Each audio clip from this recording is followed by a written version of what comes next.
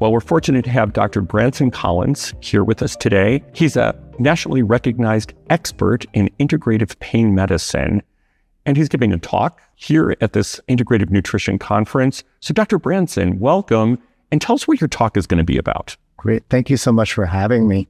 So one of my passions is really looking at inflammation. And what we're finding is that many people are metabolically inflamed. So we have this concept that was really coined before is metaflammation, where it's the metabolic processes that are actually driving an inflammatory cascade. And that's really being linked to a lot of different diseases, right? Whether it's neurodegenerative, cardiovascular, diabetes. And a lot of the origin of it really came from looking at overfed mice. And from that, they found with overconsumption of calories, there was the cardiovascular effects, the inflammatory effects that were secondary to that. So the talk is really stemmed from that, but then it really goes into how does that integrate into people who have chronic pain? How does it integrate into people who have chronic inflammatory conditions? And really we focus on that and finish up with a very nice case report where we improve chronic pain in a patient just by working on their metabolics. I would love to hear more about that. And also how you made your way into being this integrative medicine pain specialist. Tell us more about that. I've always been more holistic in my mindset, even growing up as a child, right? Even though I really was always interested in the traditional allopathic path, I was really always looking at the whole body, mind, body, spirit aspect of things. I was in the Northwest practicing, finished my pain management fellowship out of Rutgers, and I was really encompassing a lot of people who didn't have a lot of resources. So I had to be very dynamic as to how I was taking care of them. A lot of them were rural farmers in Idaho.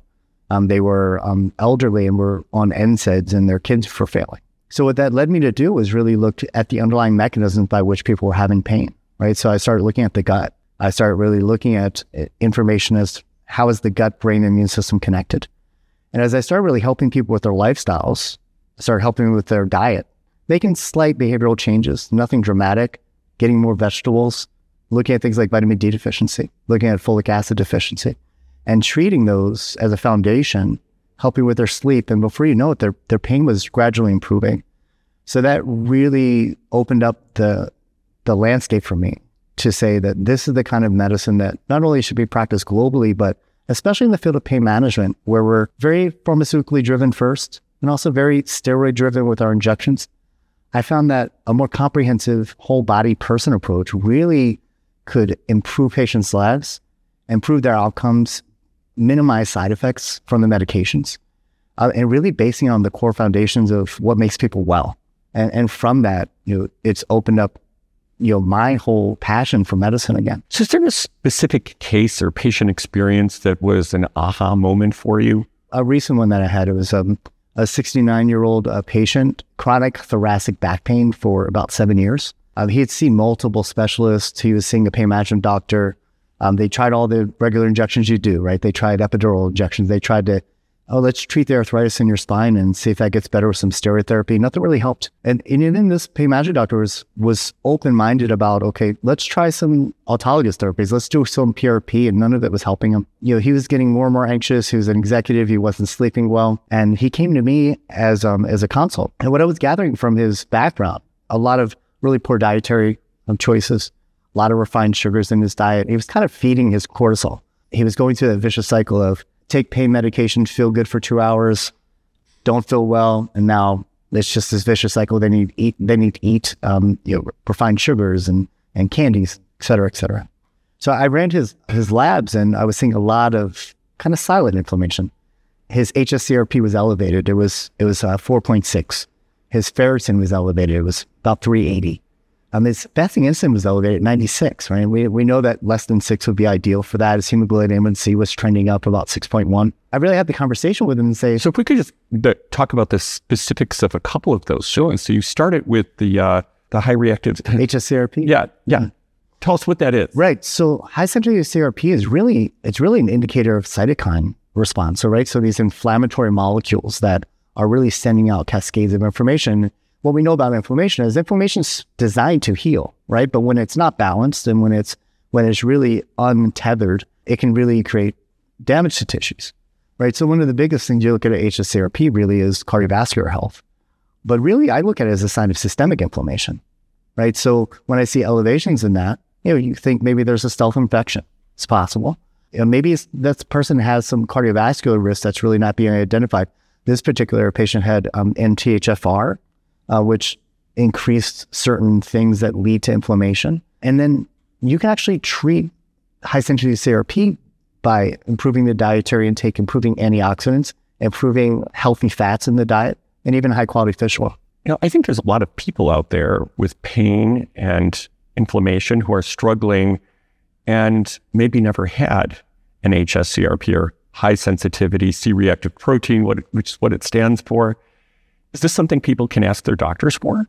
It is. And it's something that what we really try to do at the Marcus Institute all over the country is really try to empower our patients to go back to their primary cares and give them information to say, can you check my vitamin D level? Like if you're going to check my folic acid and my B12 level, can you check my homocysteine? So we actually know kind of what the feedback is, so you can tell how much B vitamins a person actually needs. HSCRP to really look for those stealth low-grade inflammatory markers that can really be driving somebody not only to have poor cardiovascular outcomes, but also to just have inflammation that's just bothering them, and it's really hard to really characterize. This case, tell us what happened. He bought in early, which was nice. I mean, the big thing with him is, he'd seen a bunch of physicians. He wanted to feel better. He was motivated, which is usually a first step. People have to have hope, and they have to have some trust. So I worked on a few things with him. One, I put him on a couple of agents to assist with his ability to manage his glucose. So we made sure his magnesium levels were optimized, his chromium levels were optimized. I had him really transition to more of a paleo Mediterranean style eating plan and really talk to him about the benefits. I like the Mediterranean dietary plan, and we talk about that a lot, but it's not very restrictive. So people don't want to feel like they have to restrict a bunch of things. And with Mediterranean, it doesn't feel as restrictive as I found with other type of eating plans, which I think in terms of having patients buy in, it helps them to really buy in when they don't feel as restricted. In conjunction with that, there's some evidence of using fasting mimicking programs, specifically ones that were designed out of California by USC. There's a lot of studying that was being done in terms of things like HSCRP being elevated, things like insulin resistance. And when there was a particular macros of a dietary plan that was given, it would actually make it so the person's inflammatory markers were improving. So this particular program you do over 3 months. And what it does is during that 5 days, you're actually eating the program. It's macroed in a way where you're getting enough calories to help with the cells that need to be cleaned up, but you're in a fasting state by day 2. So because I'd seen the literature out of USC for this, I said, low risk. Plus, he was holding on to a couple extra pounds. We know that extra weight is inflammatory. And I was just trying to look at just managing little things here and there, just making little nuanced changes. So he did the fasting program. We supplemented him with vitamin D because that wasn't optimized. I didn't mention that. It was about 19, which completely can disrupt the immune system. Got him on a B complex, a high quality one that was methylated because his homocysteine was elevated in addition. And interestingly, the first month, he was kind of getting a little pill fatigue when I saw him. He was getting a little bit discouraged because he wasn't really feeling better yet. By that next visit, which was about 8 weeks later, more energy. He had done the fasting mimicking diet, and he came back to me 8 weeks later with a 50% reduction in his pain. And this is after 7+ years of intractable pain, requiring opioid therapy, by the way. He was actually on hydrocodone on a regular basis. We got him to decrease his hydrocodone by 50%. His energy was better. His mind and mentation was better. Bowel habits were improved. So we really moved the needle there. It was a very good case and an example, I think, for pain management in general. When we're talking about inflammation, a lot of people hear the term. In fact, we hear the term a lot, but a lot of people don't know what it actually means. Could you help us out with that? So let's say that we have kind of an acute inflammation. Right? So let's start there. So inflammation is really the body's way to try to heal from some kind of damage, right? So somebody has a cut, right? So inflammation is going to come in and cells are going to send out signals to tell the other cells to come and repair the tissue. Inflammation is really being designed to help the tissue heal and bring the system back into balance, right? What we call homeostasis. What happens in a lot of things that we see in long-term medicine is that people are chronically inflamed. So that acute phase is kind of resolved, but now they're left with this resonance in this chronic inflammatory state. that we're finding is driven by. Why is that? That's a great question. A lot of it we find is coming down to we're a lot more chronically stressed than we were in years past. We are bombarded in this world with a lot of toxic exposures, right? Different chemicals that we're exposed to, air quality disruption. We see, in other parts of the country where maybe water quality is not as good, right? And what happens is over time, when we're younger, these repair mechanisms are more robust. And as we get older, we become less tolerant of some of these toxins and that burden that happens. So I think that's those things are part of what makes somebody have more inflammation. The other part is standard American diet is not very dense in nutrients. It's not very balanced in terms of omega-3s and omega-6s, which are very anti-inflammatory. And if anything, it's actually pro-inflammatory and leads to more inflammation, right? So we have this combination of nature and nurture, where the genetics and then the environment is kind of perpetuating inflammation in certain people. So in the acute inflammation, I think people really get that, right? Because everybody's injured themselves in some way. In the chronic inflammation, if I'm understanding you, there's an ongoing injury that's occurring. And that injury might be one that the person is unintentionally inflicting, like eating foods that feel like an injury to the body in some way, or they're registering a stress response where the body mobilizes itself for fight or flight. And so that's an inflammatory reaction, but that's happening all the time. So there's these ongoing sort of mini injuries creating an ongoing inflammation. Is that correct? It is correct. And what's interesting about it is that if you look at reference ranges for labs, a lot of times it's showing up in normal reference range. So these inflammatory markers aren't always flagging, right? So when we're not looking at some of the parameters that may be newer, like things like cytokines and things like that, which are newer panels, that low grade, consistent inflammatory response is really what's creating more stress on the system. And we look at things like reactive oxygen species and the concept of oxidative stress, which ends up, if somebody doesn't have enough antioxidants to, calm down that oxidative stress, then tissues get damaged, tissues start aging, and then that metainflammation actually becomes inflammaging, right? So it's this inflammation that's accelerating the aging process. And we see it across the board. We see it in every single tissue, right? So it can be brain, it could be bone. You can see the phenotypic changes, but a lot of times the phenotypic changes happen years after that initial low-grade inflammatory response has started. I find a lot of people are very interested right now in what's called longevity medicine. Oh, yeah. And it sounds that a big component of that is reducing inflammation and this meta-inflammation. Right. And that's the exciting part, is that when it comes to longevity, when it comes to this health span, right? Because it's not just the chronological age, it's can you at 75 still be hiking, right? Can you at 75 still be going out, playing with some grandkids and throwing a ball, right?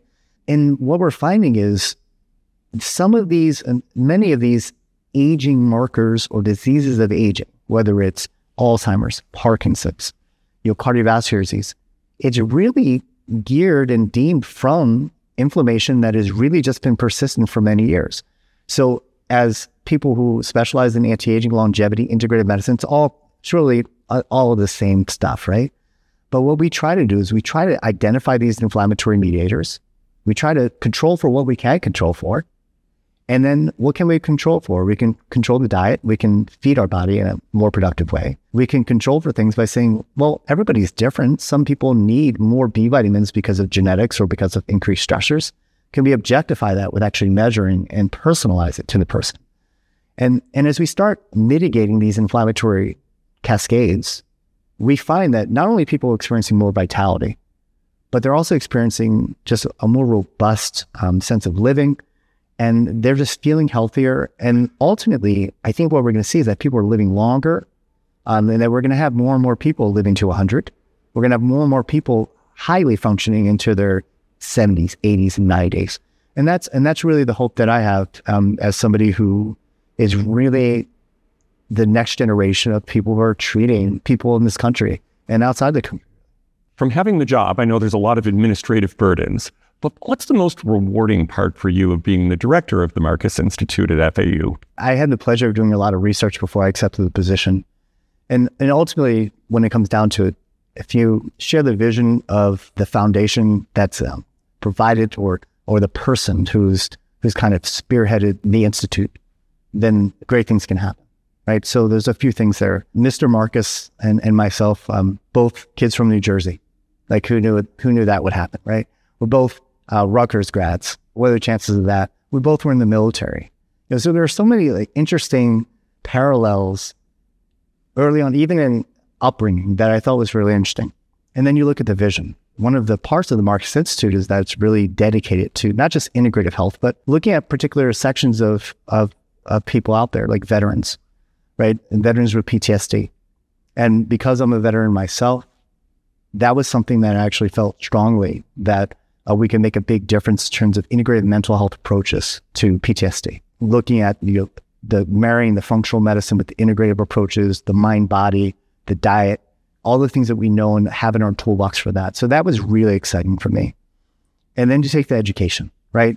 And really to make a mark on the future of medicine, we have to really start at the medical education system to bring back in integrative approaches to the same disease that we were previously maybe focused on a pharmaceutical approach to say, okay, the pharmaceutical approach is great. We love that. It works. How can we improve in an integrative way the nutritional support that's going to help mitigate side effect profile of that pharmaceutical? And in that, through educating the younger generation of physicians, now we've instilled a foundation that as they continue in their career, they're going to be incorporating these integrative therapies early on so that they're not going to have to do what we had to do, right? We finished medical school, we did residency, fellowship, all these things. And then we kind of go back and say, okay, let's learn integrative medicine now. They're learning it from the time that they're starting their first year of medical school, which is exciting, I think, for the nation as a whole, because I think if there's one thing the pandemic taught us that the more metabolically balanced we are, the less inflamed we are, the more we actually have a better foundation of health, the better we can do when the next pandemic comes, right, to mitigate these things.